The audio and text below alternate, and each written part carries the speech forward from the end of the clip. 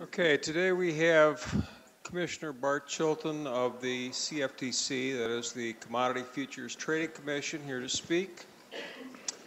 Commissioner Chilton has worked, well, he's a Purdue grad, okay, so this is kind of a homecoming, I guess. He's been to football games here. He has had several positions in Congress and in the Senate. He's senior advisor to Senator Daschle when he was the Democrats' leader in the Senate. In 2007, he was nominated for a CFTC commissioner by then-President Bush and confirmed by the Senate. And in 2009, he was nominated again by President Obama and confirmed again by the Senate. We're particularly lucky to have him here at this time because, as I'm sure you're all aware, all the financial regulation in the U.S. is undergoing a massive overhaul. And the CFTC is going to be taking a lead in a lot of the new things that are taking place, including the stricter regulation of derivatives. So this is a very important time for the CFTC and for financial regulation in general. After the talk, if you have questions, I would ask you to please use the microphone there. This is a big auditorium, and help everybody else to hear if you could use that microphone. Okay, Mr. Chilton. Hey, how kind. Is this working, guys? Sounds like it. Sounds like echo. Let's play heavy metal. Thanks for being here. How many people, including the profs, are getting out of class right now? All right, well, you may have thought, well, you know, this is going to be like some boring financial thing, but I get out of class. But I'm going to tell you, it's not that boring. Hopefully I won't be boring. But as Paul was saying, and thank you, Paul, for the invitation, and thanks to all the folks at the business school for having me. And Clay Peterson here, Clay, you raise your hand, who worked with me in Washington. But this is the most momentous thing that's happened, the bill that was passed in July, since really the 30s, when derivatives law was invented. Derivatives markets existed long before that, but really since the 30s, so it's a huge time. Let me give you just a quick flavor, if you left here with one thing, what you would remember. This bill will bring light to what are currently dark over-the-counter markets. Now, there's nothing wrong with over-the-counter markets, but over-the-counter markets are where we had credit default swaps. That's where AIG was involved in these bets upon bets upon bets that a bundled group of mortgages might fail. It was a very exotic sort of products, more exotic than you would find in Las Vegas. And that sent AIG into a turmoil, and all of us, all U.S. taxpayers, ended up bailing out AIG. So these over-the-counter markets, these OTC markets, will be now regulated and overseen. Now, okay, fine. What's that mean? How big a deal is that? The regulated exchanges that our little agency oversees right now, overseas, and that's the Chicago Mercantile Exchange, the Board of Trade, the Intercontinental Exchange, the New York Mercantile Exchange. There's some other ones. There's a Kansas City. There's one in Minneapolis. But all of that trading combined accounts for $5 trillion in annualized trading. $5 trillion. I know that there's people up here, particularly the profs, who know the answer, so I won't ask the question. The OTC market, the size, remember, $5 trillion. OTC market, $600 trillion. So when you think, well, is it a big deal? Yeah, it's a big damn deal. I don't know how the heck we're going to do it, but it's a big damn deal. Anyway, that's a little taste of what we're going to do. So I'm pleased to be here, particularly in South Bend, land of Fighting Irish. I grew up in Porter County, and my mom was actually born in South Bend. So I'm particularly pleased to be here. Even though I am a Boilermaker, and you guys handed us our hats early in the year, I'm always intrigued by names that have sort of the moniker before them, fighting. So the Fighting Irish, and in Missouri there's the Fighting Tigers, and Purdue just got killed on Saturday by the Fighting Illini. Now, this has nothing to do with futures, but I'll tell you a quick little story. When I was in college at Purdue, our pledge class does this thing where you've cleaned the house, you've cleaned the house, you've cleaned the fraternity house. Finally, you say enough is enough, and you trash the house, and you throw garbage on the floor, and you all go someplace. So where we went was Illinois, Champaign-Urbana. So I was the president of my pledge class, and I had to get all these 20 kids there. We put them all in a U-Haul in the back with the gate, with a keg of beer and a 5-gallon bucket, and no light. And we drove the 3 hours to Champaign-Urbana. And when we got there, there was a fella that had a tuba, and he was struggling with it, and he had his band uniform over his back, and he was sort of coming, and he comes up to the field house door, and it's locked. So he sort of looks around, and our U-Haul is off in the corner of the parking lot where guys were doing whatever they had to do after 3 hours. So he takes his uniform and he hangs it on the doorknob. And he takes his tuba and he walks around. Well, one of my guys, of course, goes up and grabs his band uniform. And the next day, at the Fighting Illini's homecoming, he walks out, marches out with the band. He's an appendage. The band's got a straight line. He's the last guy. And he goes out, and he goes out to the 50-yard line, and he runs around in a circle, and he goes like this, and he runs off the field. It was quite a spectacle. Anyway, so the Fighting Illini. Anybody watch Stephen Colbert, the Colbert Report? Any hands? Stephen does this thing called Get to Know a District. And he always calls them the fighting whatever. So he interviews a member of Congress, and he'll sit down and he'll say, Congressman or Congresswoman, tell us about the fighting second. Like they're a sports team, right? So he does that no matter what it is. So it's always interested me. The fighting Boilermakers doesn't have the same ring to it. So you have a good moniker, one that other people would like to have, including me. There is, however, a lot of fighting going on in the futures markets. How swift was that? Isn't that great? Hey, very good. There's Clay Peterson. Hey, Clay, thank you. There's fight. But there is, and people don't realize it. And if you talk to people in and out of the markets, they wouldn't know what the heck I'm talking about. So let me explain. These markets, and I know I'm probably going to do a disservice to your elementary derivatives class here, but these markets started like 150 years ago, pretty much in the ag markets. And the reason that they started was so that farmers and ranchers were able to even out their risk, and there were level prices for consumers and for farmers throughout the year. So in the spring when you were planting, and there wasn't any corn or wheat or soybeans or hogs or cattle or chickens, whatever it was, the price was sky high because there was no supply. But then in the fall, when they had harvest, there would be grain rotting on the streets, and the price would be nothing. And the farmers and ranchers would go, what have I done all year this for? I'm not getting any money. So the futures markets allowed that to be transferred over a period of time. So when the harvest came, you might have a speculator might have somebody, maybe a baker, or somebody that's making cereal, somebody that's going to use this underlying physical commodity, corn, wheat, whatever it is, hogs for bacon, whatever it is.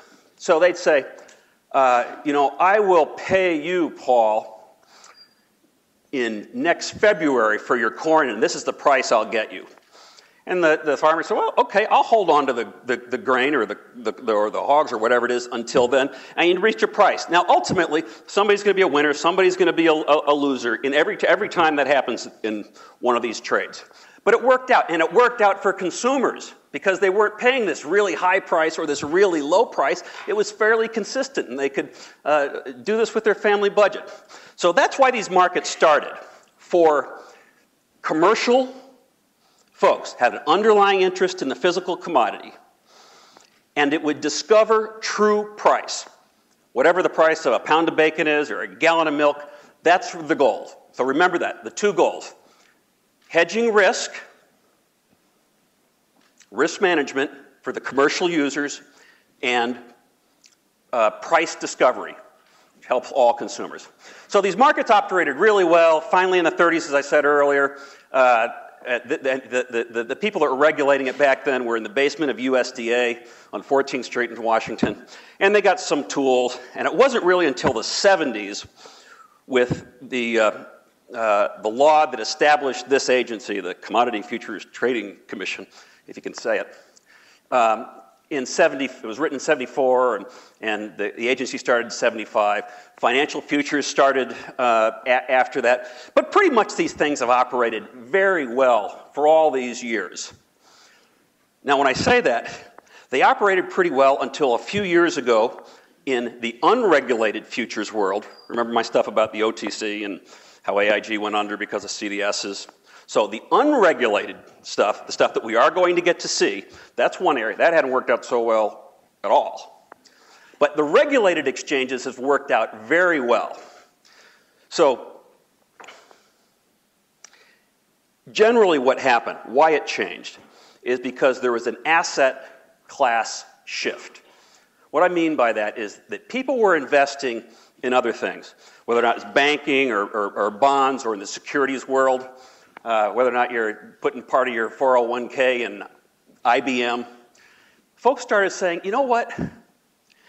What about corn? Or what about crude oil? Or what about gold or silver or platinum or palladium or copper?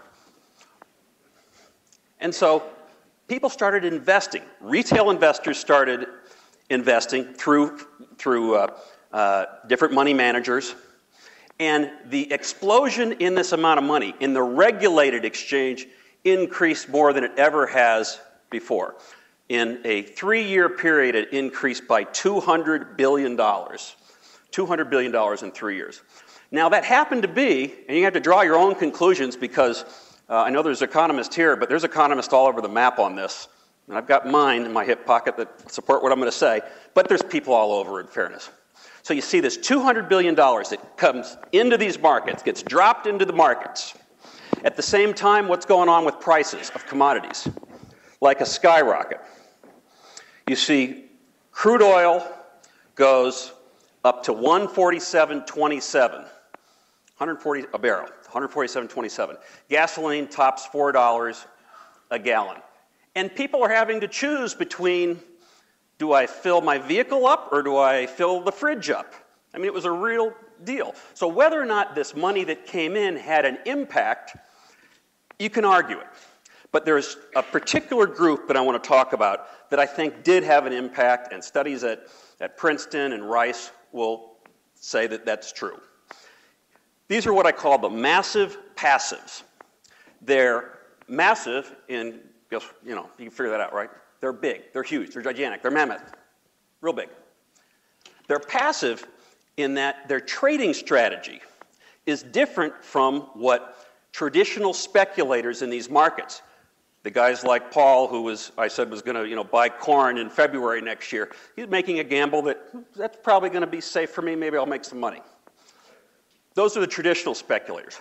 But these massive passives, so if a hedge fund or if an exchange-traded fund, which is trying to track the price of crude oil or whatever it may be, one of these investment vehicles, how you would get into them if you say, I think crude oil. You're thinking about, what do? I got $10,000. I don't know what to do. People talk about the futures market. I think crude oil is going to be worth more in 3 years than it is today. Sounds like a fair bet. So how do I invest in crude oil? You don't go individually and invest in crude oil. So you go to an exchange-traded fund. You go to a money manager, and they take a little commission, and they invest it for you. And what they tell you they're going to do is they're going to buy a futures contract for a duration, 6 months, whatever the duration is, and then when that comes to culmination, when it's the spot month, when that's about ready where either you got to get rid of the futures contract or you got to buy crude oil, and since I don't have a storage facility, I'm not going to buy crude oil, so I got to sell it. What they do is they roll those positions. So they sell the ones they have, for Paul and for me and for whoever else is invested in these things, and they buy long again. They continually go long because what they're trying to do is mimic the overall price of oil. Now, do they care if it goes up today or tomorrow or next week? Yeah, they'd like it to go up, but it doesn't matter to them that much. They're betting on 3 or 5 years. So they are massive in size. They are passive in their strategy, and all the traders know what's going on. All the traders know, and I'll tell you, there was one firm that had over 30% of the crude oil market in 2008, over 30% of the market. And everybody knows that 30% is going to get rolled. Well, all the traders are aware of this, and they're playing around it. And so it's distorting markets to some extent because it's sort of upsetting the apple cart for what's gone on all of these years. And it may be creating some sort of upward motion when they're in the market, and generally they're in the market and they're in it long. If they get out of the market, which they do at certain times, they did after the bubble burst in 2008, then the prices went down. Prices went down to 30, after it went up to 147.27 in June of 08, it went down to 36-something in December. They all got out. But by and large, they were long and staying in these markets. They're massive and passive, and I think to some extent, they may not have been driving prices.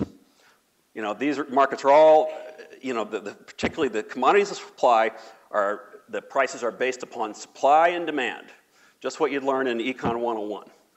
But that doesn't mean when you have this massive influx, $200 billion, and you have this massive passive trading strategy, that it doesn't sort of push prices a little bit. So I think they contribute to that upward rise in that strategy. Now, who should care about that? Well, I care about it because I don't want to pay a heck of a lot for gasoline or oil or corn or food or bread or beer, anything. So what do you do about that? Well, there's some things you can do. I've been calling for limits on the number of positions that you could have. So you couldn't have 30% of a market. There's a second group which is not passive in their strategy, and these are just large institutional investment firms and large banks. And they'll have 15, 20, 25% of a given market. Now, they're not passive like I said. They'll get in it long. They'll get in the market short, for lack of a better phrase. They go both ways. Sometimes, many times during the same trading session. Sometimes at the same time with different traders. You know, what's going on? But they are so large that they also can have an impact. It's sort of like getting in a hot tub. So if I get in the hot tub, the water's going to rise just a little bit, right? I mean, maybe a lot, because after I just ate, but it's going to go rise just a little bit. And maybe that's okay. Now, if I jump in, it's going to make a big wave. But if I sort of get in over a longer period of time, just raise it a little bit, no problem. But the question is whether or not the footprint, or what they're doing in that hot tub is making such a difference that it's creating an artificial price, or whether or not it's just a normal up and down fluctuating in the market. So again, what do you do about that, if anything? Position limits. How do you limit what they can hold? Now, if you set limits, as the law requires us to now, I've been calling for this since 2008.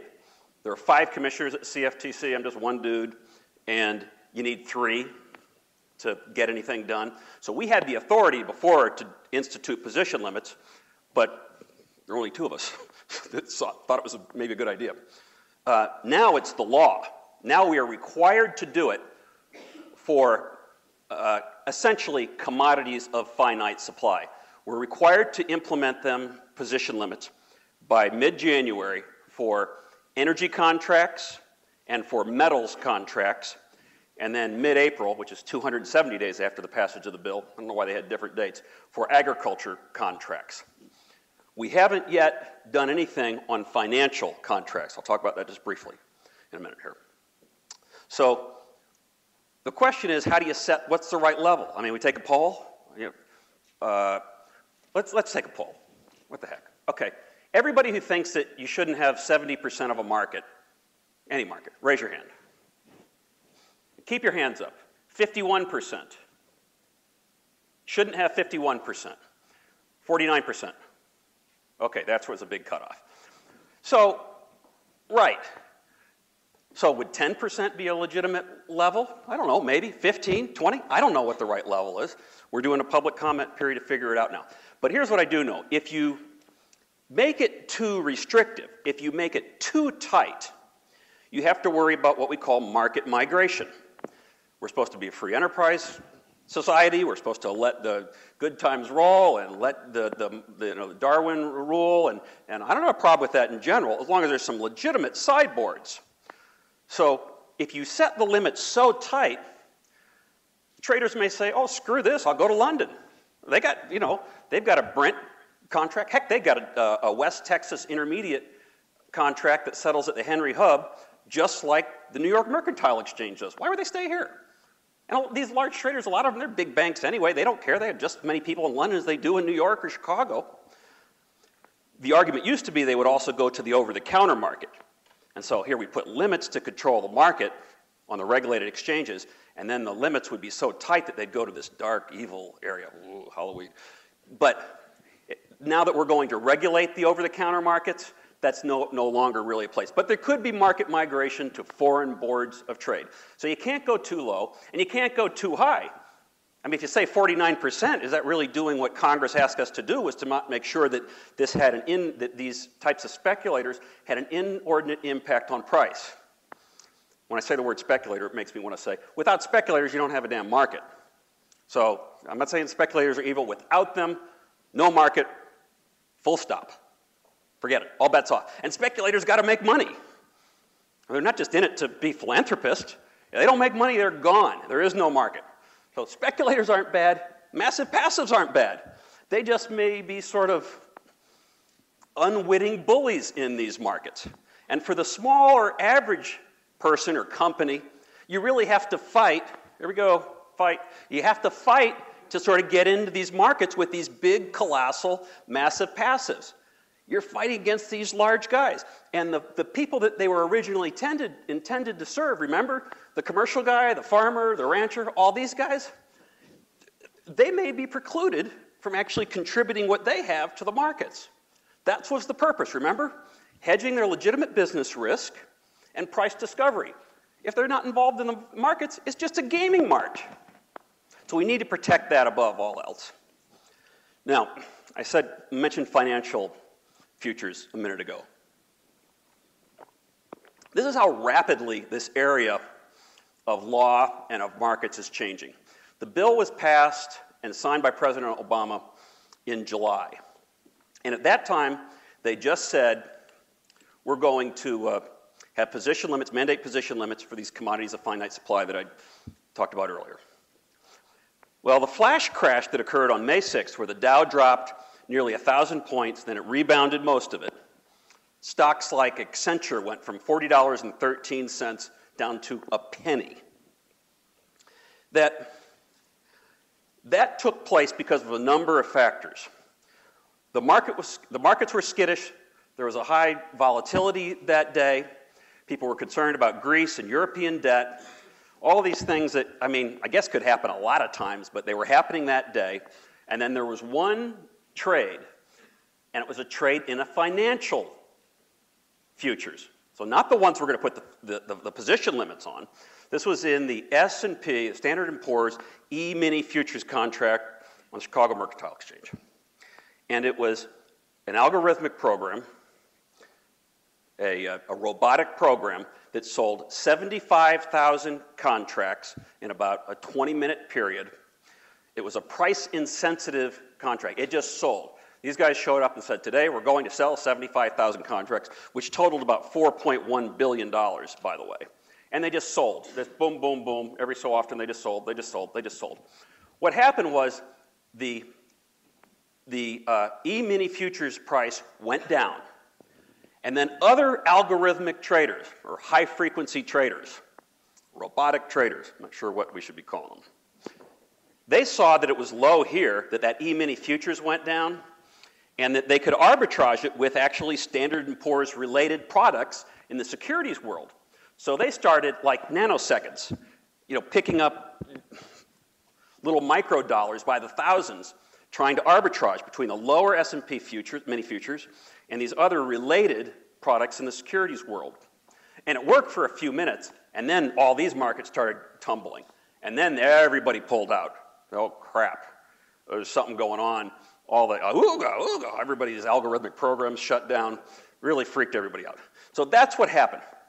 But again, we're not supposed to put limits on financial futures. At least we're not required to put them. We still have the authority. That authority that I talked about we had in 2008 that people didn't want to do, we still have the authority to put limits. And I think we should. I don't know what the limits are. Some of us were talking at lunch about it, looking for ideas. I don't know how you set the limits exactly. I'm not even sure about the actual working dynamics of the financial markets, which are by far and large the largest of the markets in the futures world. The number one, the highest volume in futures world are euro dollars. And so these financials are a big deal. The exchanges, all of them, they make money on volume. They don't want anything limited. Now, they want efficient, effective markets, of course. So if limiting them that meant to them that their markets were going to be safer, they might do it. But by and large, they've got a motive, profit. And as a government employee, my motive doesn't involve profit at all. So it seems to me some sort of limit on financial futures product is needed. I'm hopeful that when we do position limits for the other commodities of finite supply, either in January or in April, that we'll also do them for financial futures products. We're going to, at the end of November, have a comment period, and I hope people will comment and tell us if that's a good idea or a bad idea. The second area is these robotics, these high-frequency algorithmic programs that are really so fast and doing things that people really can't contemplate, that they can have sort of, I guess it's vogue to be rogue around election time here, but they can be renegade. They can sort of run off, and we've had, in addition to the flash crash, we had a mini flash crash earlier this year with one algo gone wild program that the company lost $1 million, and guess how long it took? 1 second. Okay, well, maybe they deserve it. They had a crappy program, something went wrong, they lost $1 million. But thank gosh it wasn't somebody's 401k. And shouldn't there have some sort of responsibility for these algos run wild, these renegade computer programs? We have a new authority in the bill called Disruptive Trading Practice Authority. And I'm hopeful that when we sort of put meat on the bones on what those practices are that are disruptive, that we include sort of runaway algos in that list, and that they can be, folks can be punished for letting them do that. They can really roil markets.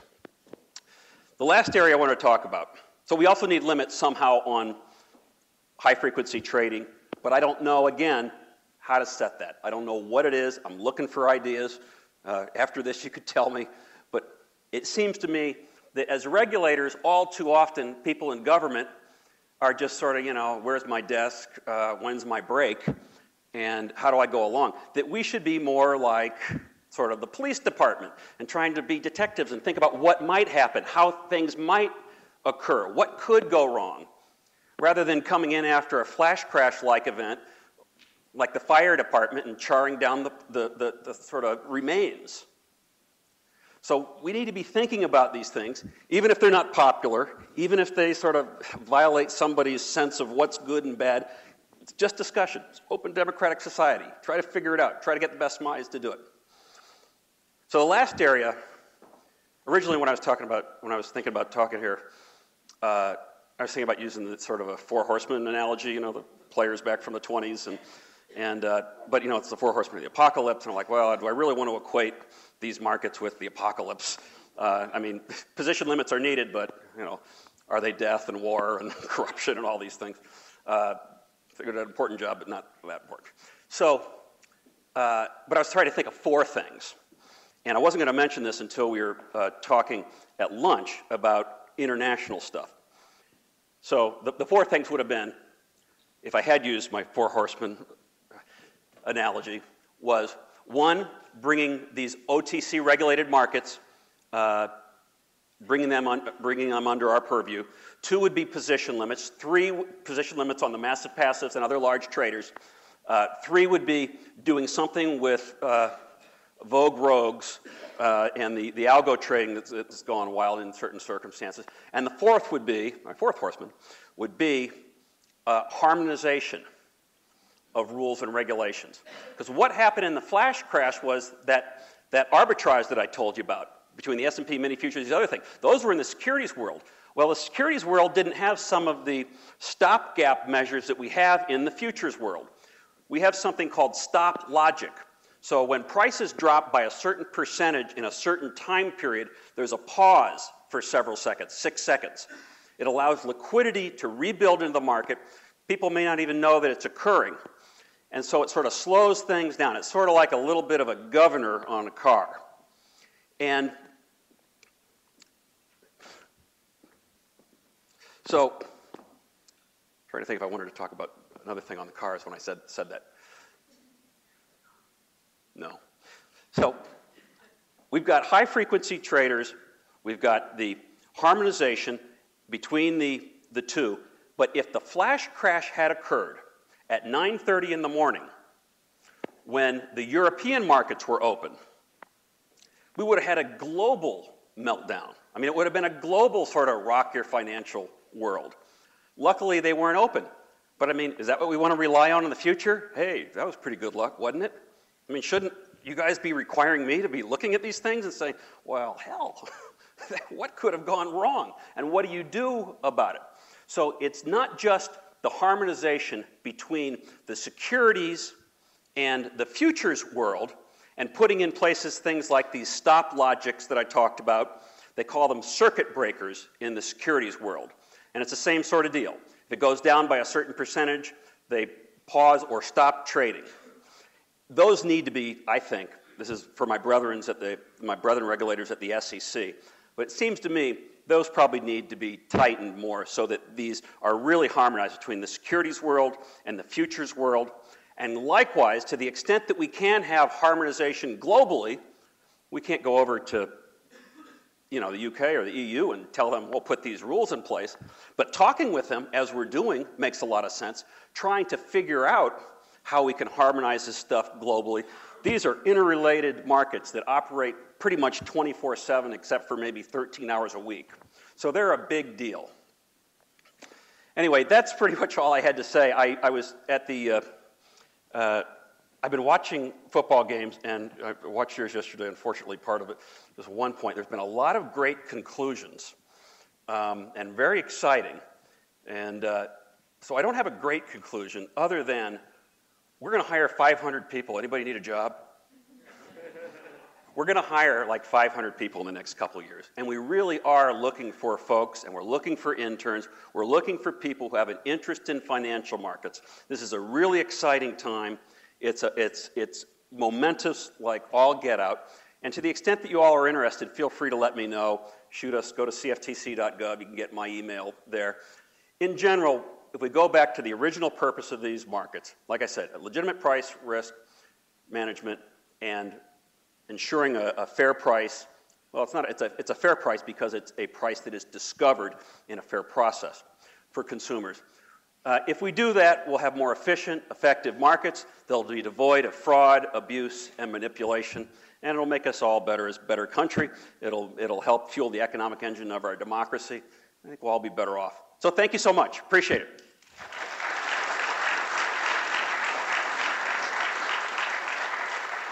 Paul, should I just stand up? How would you like to do it? I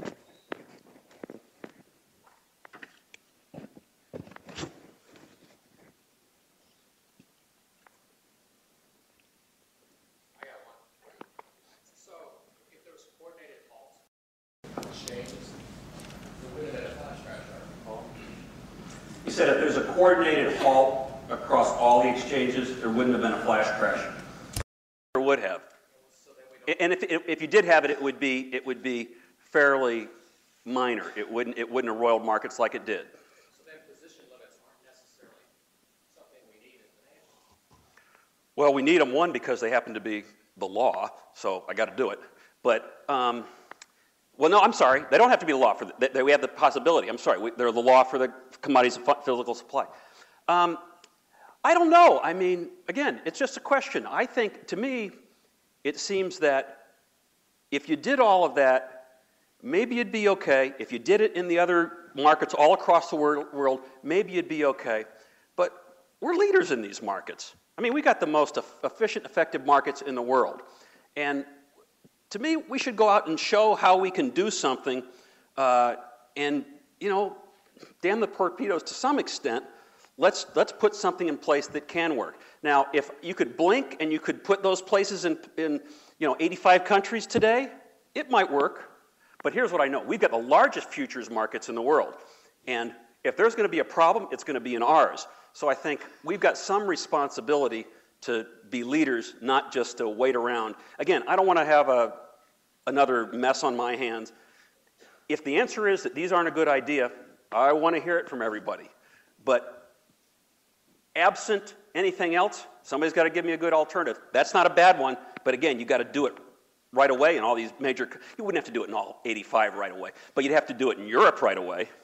You'd have to do it in Singapore and Hong Kong. I think if you did Europe, you'd probably be pretty well on your way. Then if you did Hong Kong, if you did those three, everybody else would follow. You want to follow up, or are you okay? Okay. I have a question about the products that trade OTC right now that aren't regulated. Yeah. Now, when you speak of regulation, do you want them on a central clearinghouse, or do you want them to trade on an exchange? Because the two are actually pretty different. Do you want to? Okay, so the law, I think, encourages, this is my reading of the law, I think it encourages things to be put on exchange. I think the law and members of Congress sort of want it to all be regulated in a consistent fashion. But you've got idiosyncratic contracts out there that, and I don't mean that in a negative way, I may want to do something different than just a regular contract that's traded on an exchange. Those bilateral types of contracts are always going to exist. They should exist. Government shouldn't stop it. The question is, are they ever large enough that they can pose some sort of risk to that company? Because then we're the ones that ultimately can get in trouble there with having to bail somebody out. So there's a variety of things that are in the bill with regard to setting up clearing entities and ensuring that there's actually stop gaps and there's adequate margin that will help. But ultimately, I think Congress wanted as many of these things as possible to be put on exchange, and the others that can't, the others that are idiosyncratic, they're going to have to trade separately, but they are going to have to be cleared. There's an exception to that, by the way. When I remember I was talking about the commercials, if you're an end user, so if you're ADM and it's an ag commodity, you're exempt from having to post margin to clear. You still have to clear, rather. I messed that up a little bit. You still do have to clear. You're not exempt from clearing. You're exempt from an increased margin under this end user exemption. So if you're an airline and you're hedging your risk on jet fuel, you don't have to pay an increased margin for that in clearing. You look like I didn't answer your question. You want to follow up? I just have a follow-up question. When you're putting, so I understand that the government wants to put the majority of things on exchanges, but some of the products that trade OTC right now, my understanding of just with equities, let's say you have a buyer and a seller, but a lot of the type of credit default swaps that you had referenced to before, there's not just one buyer and seller. There's, maybe I want to go short, but that trade is also pieced off with Goldman and Morgan and 3 other counterparties. Yeah. So my question, I guess, is that doesn't seem possible to put that on, or if that was put on an exchange, it would seem to have to be a two-way street. Yeah, well, you'll also have these things called, this is new in the law, called swaps execution facilities, SEFs they call them. And those would be things that aren't a traditional contract traded on an exchange. We haven't written the rules to say exactly how they would operate and how they would be comprised of what sort of things they'd be allowed to do. But that sort of thing, which is different, you're right, than what would happen on a normal exchange, that's probably a place where we would you could see that. Otherwise, you would just have, it wouldn't be bilateral, it could still be a multilateral. But again, unless they're end users, it's going to have to be cleared. But I think the predominant place that would probably end up, and I can't prejudge what we're going to do, but would be at one of these swaps execution facilities. That seems like a better, I mean, just to share my experience, I come from a trading background and with a lot of those products, and that immediately, when I think about being put on an exchange or regulated, would be a problem initially, because we have various counterparties, and a lot of the, especially credit default swaps, they don't just trade once, they trade multiple times. It's part of the problem with them. Right, and they keep They rolling just over. again and again and again, bets upon bets upon so bets. maybe if you did like a $20 million trade with one counterparty, yes, but you're facing these two firms on the other side of it. So I can understand, like, with the new swaps. Wait, say that again so that I look it up. Swaps execution facilities. Swaps execution facilities, yeah. Because I know some of those trades now will just go through, like, is it DTC or DTCC, yeah. DTCC, and that's, I think there's a problem with that, and I'm sure you have much more knowledge than I do about this, because the delay, I think you get about 3 days to go to state, where the margin is or where the collateral is or who the counterparties are, and having that much time, that's a lot of risk to be open going home at night.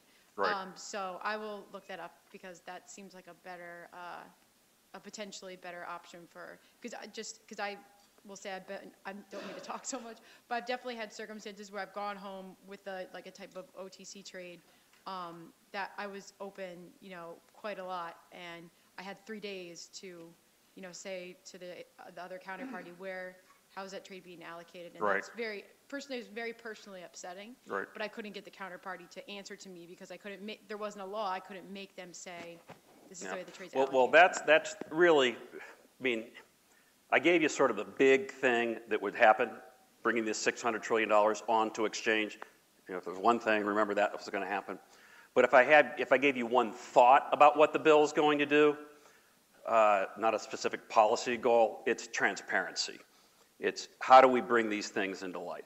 Because even when there's going to be bilateral trades or these idiosyncratic trades, they will still be reported to us. At the very least, they will be reported to government. So we'll see it. Now, what the heck we do with it? I mean, millions and millions of trades, in Clay's office. I mean, but at least we could go get them if we needed to. No, well, you're going to need a would bigger be, office. Like, the ideal, to be honest, because there's a certain counterparty out there. I remember at the end of the day, I would get the trade done in the morning all day. I'd be calling and be like, I need the margin or the collateral, or who's it going to? And if there was another counterparty that could spend their time, that was their function of what they did, that would be a lot more helpful than the trading desk perhaps doing it. And I think would also command an amount of, also with being a third party, that we have to do this because it's the law. Got it. So I think that's a good way to go. Sorry. Okay. No, thank you. Feel free to email me. Sir. Hi, I believe you've made some public comments recently about the silver market, and I wondered if you could explain a little bit about why you may believe it may be being manipulated. Yeah, I'm not going to comment on it. Unfortunately, I went out last week and talked about silver markets a little bit, and I did so sort of ahead of my colleagues. And if you're interested in what I said, you can either look at cftc.gov or go to Wall Street Journal or the Financial Times. But we're in the middle of an investigation now, and I'm going to sort of let the commission decide what they're going to do. I probably said enough when I said it last week, so I'll leave it there. There and there. Okay. Last week I heard about a potential merger between the Singapore market and the Australian market.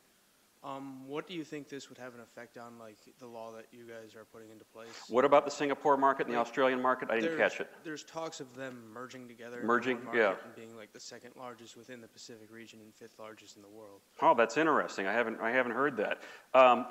Well, the Australians have a really good, solid regulatory regime, and they do in Singapore also. Actually, I was in Singapore last year, and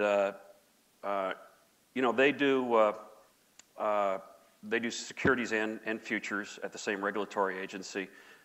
So the first thing that comes to mind is how they harmonize their rules and regulations, just like we were talking about globally. Because, as much as I'm talking about all these things that we want to do and we're going to do and are required to be done, I get it that these are added costs on businesses.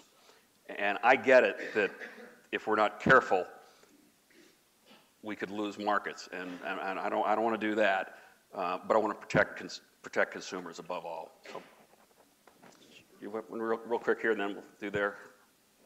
My question is that we know the attractiveness of the current market is less transparency, right? So if you're going to regulate the OTC market, how are you going to coordinate the national efforts to coordinate the regulation? How are we going to what with regard to regulation? Coordinate Coordinate the international regulation. Well, there's a group called IOSCO, International Swaps and Securities Exchange, blah, blah, blah, blah, blah, blah. No, but we work with them all the time. They're sort of a quasi-government agency, and we meet with our international regulators all the time.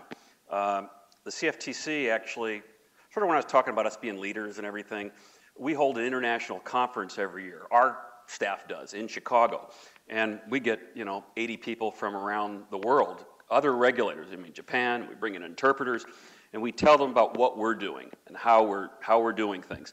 That doesn't mean it's always right, and you always have to judge sort of, what you say in talks like this versus, they are different countries. They do have their own sovereign rights. They probably don't want, the Yankees telling them exactly how to do everything.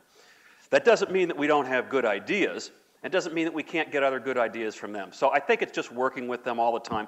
I'm actually surprised at the amount of coordination and the general thrust in which we seem to be going with the EU.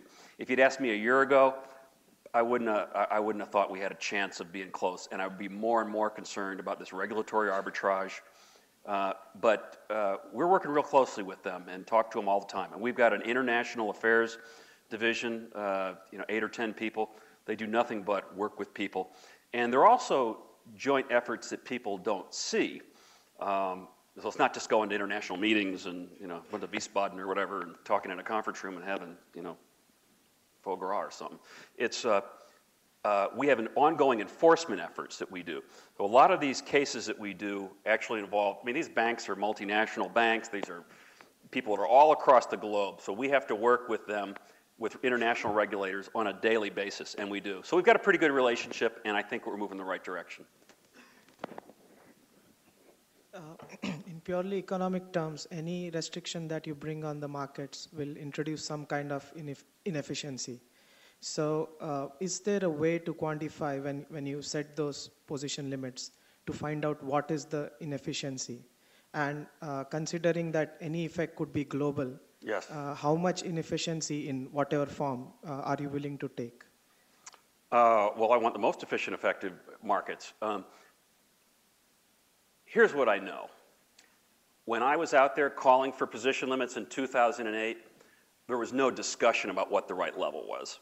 It was just like, you're a nut, screw it. Gas is high because gas is high.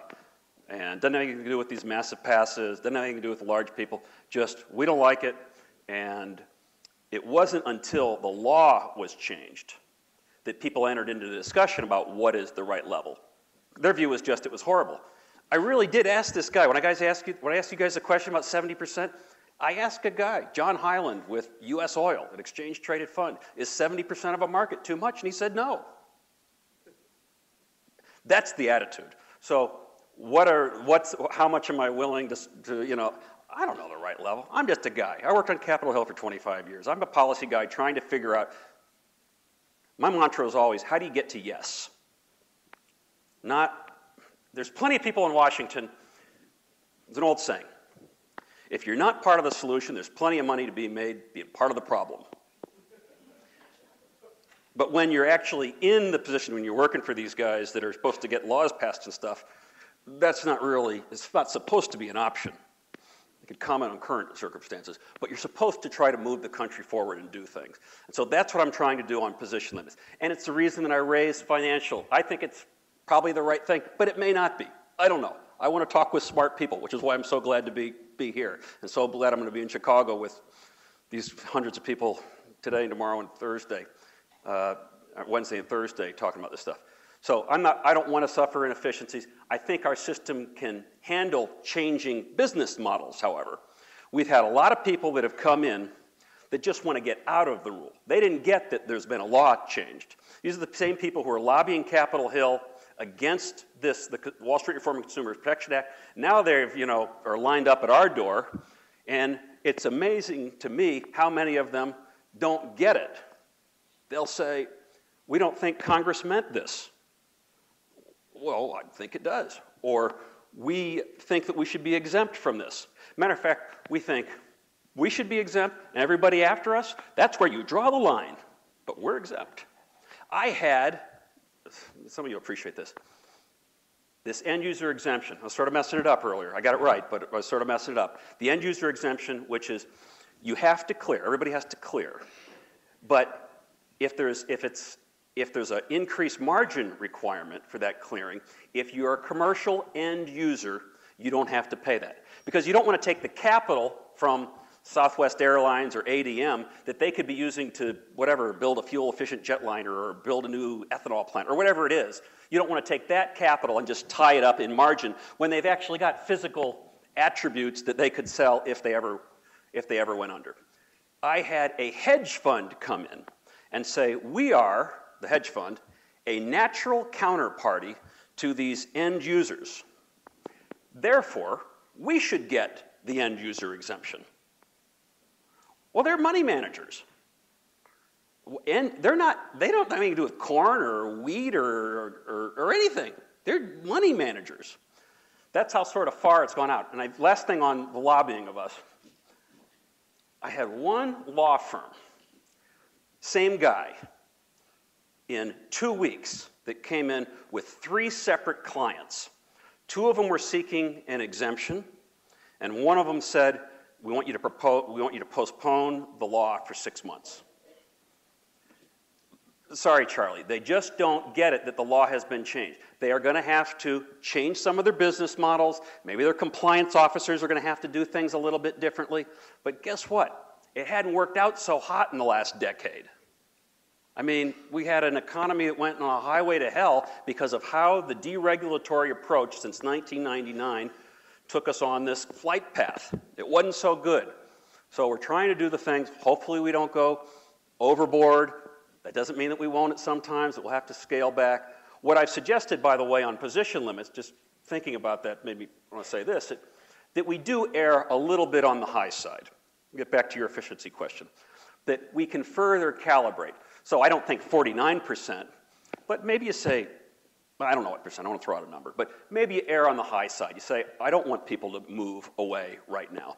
And then as you get a better sense, and as all this information on the OTC world comes into Clay's office, when all of this information about the $600 trillion that's out there comes in and we have a different view of the market, that whatever that is, and I think it probably makes sense to be a percentage as opposed to a hard and fast number, because the market size is going to be changing all around, that you err on the high side at first, that we do no harm, and then you further calibrate. My guess is that probably means ratcheting down a little bit, but not necessarily. But you further calibrate every year or so. Anyway, 2 more, and then we'll call it quits. Can you tell us how comment letters affect what you do? Yeah. Well, you know what? It's a great question. So glad you raised it, actually, because a lot of times it doesn't matter squat. It depends on who you are, where you are. When I worked at the Agriculture Department, we had 300,000 comments. It was on USDA's regulation of organics. You know, the label, you say USDA or organic. There's all sorts of different levels of it and everything. And it was the first time that people started using the internet to comment. So a lot of them were sort of the same thing. So, you know, how many times can you read the same postcard or the same email or everything? But it really depends on the people in government who are looking at it. I requested, and my colleagues agreed, to put out a request for comments on all of these rules even before we proposed them. So you can comment today at CFTC.gov on any of these things. You can say I'm all wet on the stuff I talked about. There's 30 different issue areas that we have, 30 different buckets. There'll probably be dozens more than 30 rules, but there's 30 different areas. And we are looking at all of them. As a matter of fact, what I've done, we've had, I think, a handful of rules. 6 or 7 of the rules so far have been proposed by the agency. And I'm making a point of asking the staff, when they sort of are testifying to us and telling us what it does for the public, and we can ask questions, I'm asking the staff, how many people commented? What did they say? How did you address it? And if you didn't address it, why didn't you address it? What's your best judgment? And during that process, we add or subtract things. We ask a question on this. I mentioned when I was talking about holding algos accountable, you know, you let this runaway thing go wild and should anything be done. We're on that, that's called disruptive trading practice. And we didn't put out a proposal. What we did was we asked a bunch of questions. And so I said, let's ask one more question. Should these people be held accountable, and if so, how? So that's in there. So you can go on and say, yes, they should, or they shouldn't, or whatever. So it's very important. And put it this way, if the bureaucrats, and they're really great people at the CFTC, I've been very impressed. They're very smart folks that work extremely hard. But if some individual who's writing one of our proposed rules to present to the commission doesn't read one of these comments, I'm going to ask them about it in a public meeting. Now I think they're all onto that sort of thing, so they come with. One I did 2 times ago, I asked a question, and you gotta be careful, but the person didn't know the answer, wasn't familiar with the letter. I had the letter with me. It went on to another commissioner. I went around and I handed it to her. So I think that people are sort of paying attention to the comments. One more.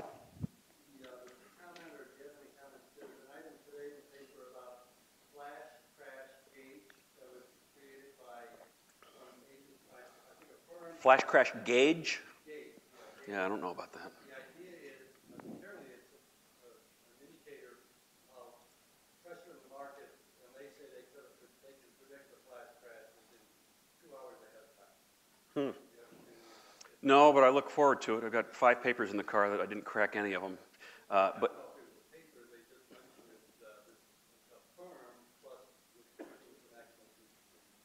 no, well, I mean, they're getting smarter and smarter how they can do these things. Did you have one? We'll do this last one. Did you have a question? I did, actually. I know the circuit breakers in the future, so part of that is sort of delaying some of what people are doing. Right. And after the flash crash, a lot of talk, at least with respect to the equity markets, has been, do program traders, are they trading too fast? Right. Or maybe put in speed limits. I was wondering if you had any comment on that. Yeah, I do. I think we need limits, but it's sort of like the financials, too. I'm not really sure how to set them. I mean, one of the reasons I mentioned my hot tub analogy was I didn't get back to the second thing earlier. So my analogy was you're a big trader like Bart, and you get in the hot tub and the water goes up a little bit. If I jump in, I throw all my trades in at one point, it ruffles the water. Well, your question really is, if you're an algorithmic trader, say we say you can have 10% of a market. Okay, fine, you got 10% of the market. You get into the hot tub. You get out. You get in, you get out. Could you trade 10% of the market 10 times in 110 seconds? That hot tub's going to be pretty volatile, and so would the markets. So, I mean, should there be some sort of duration on when you could trade a certain percentage of the market? Or should there be a requirement that says that you can't change your net positions in one trading session? Say you didn't put limits on financials. Could you say you can't change your net position on E-mini futures or on T-bills or on Eurodollars by more than this percent in a given trading period? So obviously, I don't know exactly what the answer is, but it seems to me that there is something that should be done. Do you have a thought on it yourself?